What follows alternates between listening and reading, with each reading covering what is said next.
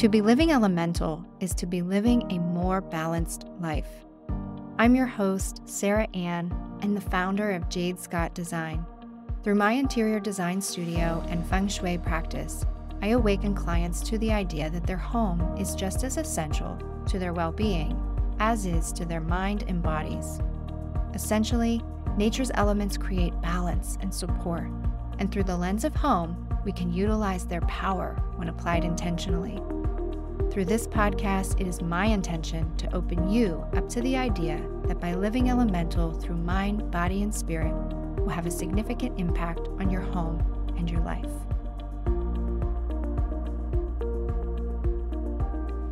Many of us are really beginning to understand the power of our thoughts. Specifically, we are becoming more aware of our subconscious. These are patterns that were ingrained in you as a young child or even in previous lifetimes. These are the thoughts and beliefs that you carry with you into adulthood. They dictate your actions and your belief patterns. Then there are conscious behaviors where you are thoughtful about your approach to something, such as, I'm going to do it this way because ... You're consciously taking action versus, why does this keep happening? That's a subconscious block that's preventing you from reaching whatever it is you're trying to accomplish. And like I mentioned, people are realizing that you can change those subconscious beliefs. And when you do so, things in your life change. We can initiate this through energy work, body work, cultivating your intuition, engaging in a more spiritual practice. The point is that this goes beyond just positive thinking, right? And even though that helps, it requires deep self-exploration and uncovering in order to heal and transform some of those subconscious or unconscious beliefs. And I can attest to that because that's where I've really been over the last several years. I'd say probably the last decade. And during that time is when I started practicing Feng Shui. You begin to learn that your life and your environment is a direct reflection of what's playing out in your mind on an unconscious level. So just like you can begin to alter the conditions of your life by uncovering those subconscious beliefs, you can also accomplish this when you implement changes to your living space. At its core, that's really what Feng Shui is. So when a client comes to me for a consultation, regardless if it's design or Feng Shui, I'm always looking beyond aesthetics. I mean, aesthetics are certainly a part of it, but what is aesthetically pleasing to one person is very different to another because they have a different perception or belief that we're working with. So I get to work with people in ways that are so very deeply personal, and therefore the transformation is so deep, and that really makes for a lot more purpose in what I do and how I'm serving. And that's what I want to talk about today. We're going to talk about creating sacred space. A lot of people view sacred spaces as being religious buildings, churches, and synagogues, but also monuments, cemeteries, even parks, and nature in general. And those are all certainly spaces that are considered sacred. But sacred space can be anywhere, anytime. And we're going to talk specifically about creating that environment for yourself in your home. So to create a sacred space is to simply just claim that it is so. The definition of sacred is made, declared, or believed to be holy. So to create sacred space in your home is to declare your home as sacred. You devote your love and appreciation to it, right? People go to church because they are devoted. They get uplifted from it. They love it. They appreciate it. The environment, the energy that that space creates, the way it makes them feel, that's what keeps them going. And you can create that in your home. So just by claiming your home is sacred, you've started the process. I think understanding this alone is going to shift things immediately for you. It's going to shift the way you think about your home, the way you clean your home, the way you respect your home, your expectations of others living in the home or visiting your home. So how do we start to shift our perception of our home? Well, you start to treat it as you would treat your own body or your own mind. If you meditate or practice mindfulness in any way, you're showing devotion to that practice. If you work out, maybe you practice yoga, or maybe you're even a dancer, you're showing love and appreciation and devotion to your body. And so you can do this in your home as well. And you do it by treating it respectfully. Things aren't just thrown about. We assign a space for our things and we do our best to keep things in order. But let's start maybe with the mind body home connection that I reference a lot. Things that you see with your physical eyes is your perception. And the way I see something is going to be very different from the way you see something or the way someone else sees something, whether that's a physical object, an idea, an opinion, whatever it may be. And that's great. That's what makes us all individual and unique human beings. How an object looks to us, appears to us, does that object carry some sort of energy behind it? So, being aware of your perception of any physical object or objects is one step in the direction of ensuring we are creating sacred space in our environment. What I mean is, we should only be keeping things or objects in our spaces that bring a sense of joy, gratitude, remembrance, peace.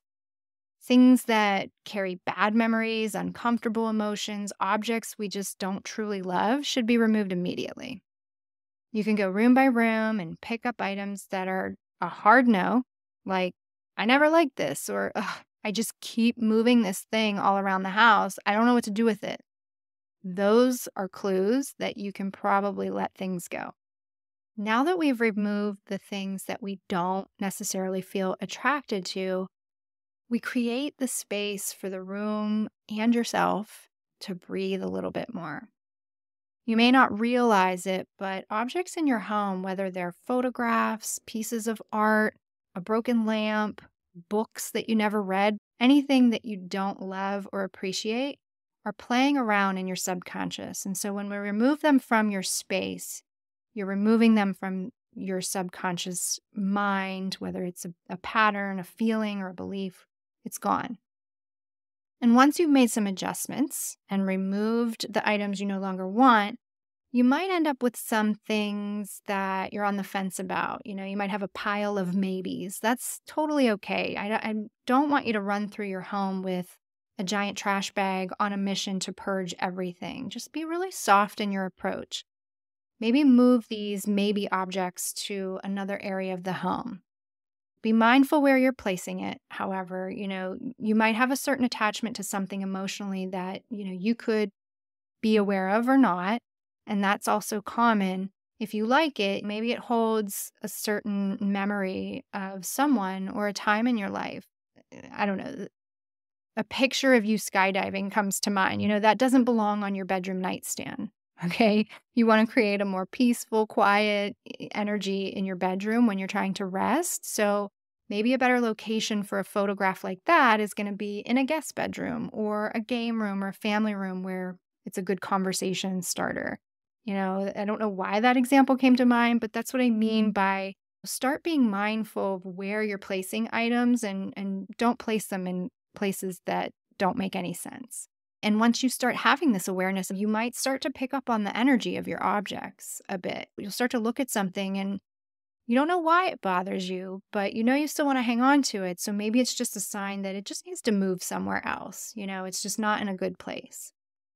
And then once we've removed some items, it's now time to be really mindful about what we bring into the home. So when we're out shopping, we are pausing and we're asking, do I really need this? Does this serve a purpose in my home? The home decor industry is $1 billion industry. There's a lot of stuff out there. A lot of it's really cute, but we have to become more mindful when we're out shopping and not just having reactions to purchases. That's what's going to enable us to keep our spaces from becoming cluttered and filled with things that we don't truly love anyway. So we've cleared the space, we've intentionally rearranged, and now we're becoming more conscious consumers. So let's move into a few other examples of creating a sacred space. I think a lot of times meditation space comes to mind for creating sacred space for obvious reasons. It's a place where you're connecting with your spirit, your inner wisdom, God, the universe, whatever word you choose. You're devoting time and energy with something higher than yourself. And so that is certainly sacred. I do recommend creating that.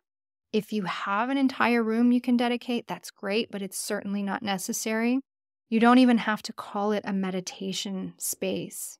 It could be simply sitting in your favorite chair by the fireplace. It could be the edge of your bed or standing at a window and looking outside for a few minutes. Anywhere you can just take a pause for a few minutes and be present and connect. We all create these moments without even realizing it. I can remember my father, he would always stand in the backyard and he would just kind of stare in the distance. Our backyard was all woods and he would just stand there and stare. And he doesn't practice spirituality or he doesn't meditate in the same way I do, but that's his practice, right? So it looks different for everyone. And I think just being a little more aware of what that act of presence is for you will help you engage with it a little bit more. Other ways to invite sacred space include your favorite room in your house. Mine is my living room, specifically in the summertime. I love the way the afternoon sunlight shines through our living room windows. It's around 4 o'clock, and when I remember, I make sure I go in there and I sit and I appreciate the moment because I live in a colder climate. And so, I don't get to experience this moment all year round. And especially being in Pittsburgh, we have more cloudy days than sunny. So again, it's sacred to me because I don't get to experience it all the time. Crafting my morning latte is really sacred to me. My espresso machine, even though I bought it for my husband for Father's Day, kind of become mine. It brings me so much joy. I love making my lattes. I craft one every single day. I don't know how to do the little foam art, but every once in a while, it just pours in a way that it gives me a little heart or a little kiss, or there's a little object in there. And I feel like they're little notes from the universe for taking the moment to be so appreciative for my latte. And that's what I mean. That's sacred. Another area of my home, and we're experiencing this right now because at the time of this recording, it is February, so it's snowing. And the way the snow kind of settles on the treetops, I'm at the bottom of a hill in my neighborhood. So when I look out my back window, I see all of the neighbors kind of above me on the hill, and all I see is their beautiful treetops. We have really old pin oaks in this neighborhood. And so fresh fallen snow on the tree, that moment is really sacred for me as well. So as you hear me talk about this, I hope you're starting to think about how you can go about your day and what you find to be sacred. And what's important to remember is that when you are experiencing and appreciating that moment, you're creating an energetic pattern in your home of love and appreciation and an overall vibration of just feeling good. And that's what we're striving for. So that's what I mean about creating sacred space. It isn't creating a meditation space and sitting at your altar and meditating an hour or 2 hours a day. That's not what I mean by creating sacred space. It's about creating an energetic pattern of appreciation throughout your home in everyday moments. We also talk a lot about balance on this podcast. And so, reminder here that balance can live within. It can live within yourself, it can live within your home. And the point I'm trying to convey is that don't try to control. I hear things all the time from families and couples, I try to keep the house clean, but the kids make it impossible. Or I want to be more orderly, but he or she just doesn't want to change. Devote to your own practice of maintaining a respectful, peaceful home. That will play out in your environment eventually, but it might take some time. So just have some awareness that you can't control everything. Words and arguments don't teach, only action does. So if you can maintain a sense of balance for yourself, it will start to imprint on not only your environment, but those you live with as well. And trust me, this is a message for me just as much as it is for you. I live with 2 kids under 10, so Keeping things the way I like it can be a challenge for sure. So I challenge you to take a little assessment through your home. When you have some time this week, maybe when you have just a little bit of alone time, walk through your home and just pay attention. Pay attention to what your eyes land on, what the immediate response or reaction is to certain things. Your intuition's going to guide you, and there may even be some things you have out that your response to them may surprise you a bit. The whole point here is to begin to shift the energetic patterns of your space, which in turn begins to shift the subconscious patterns in your mind. And once we make that shift, we really create sacred space for ourselves. Feel free to reach out to me and let me know what comes up for you. Thank you again for your support of the Living Elemental podcast. In celebration of the month of love, that being February, of course, I'm offering discounted Feng Shui services for a limited time. These consultations can be done in person if you're in the immediate Pittsburgh area. However, these can also be done remotely. We are celebrating with 23% off any consultation to celebrate the year 2023. In energy work, we love playing around with numerology, and so when you take 2 plus 3, you get the single digit of 5, which has a huge representation of change. So change combined with the beginning of the year, it's really a wonderful time and opportunity to make some changes in your environment that will easily transfer over into your life. I work with clients as it relates to many areas of life. For example, understanding a direction for your career path and purpose, maybe increasing abundance and prosperity. You might be trying to cultivate a more healthy lifestyle through physical, mental, and spiritual means. These are all areas of life that we look at through the lens of your home's feng shui. So if you're ready to make some changes, head over to our website, jadescottdesign.com. We have a frequently asked questions section for you to learn more about the feng shui process, how a consultation can help you. If you're ready to book, we also have an inquiry form available on the site to start the process.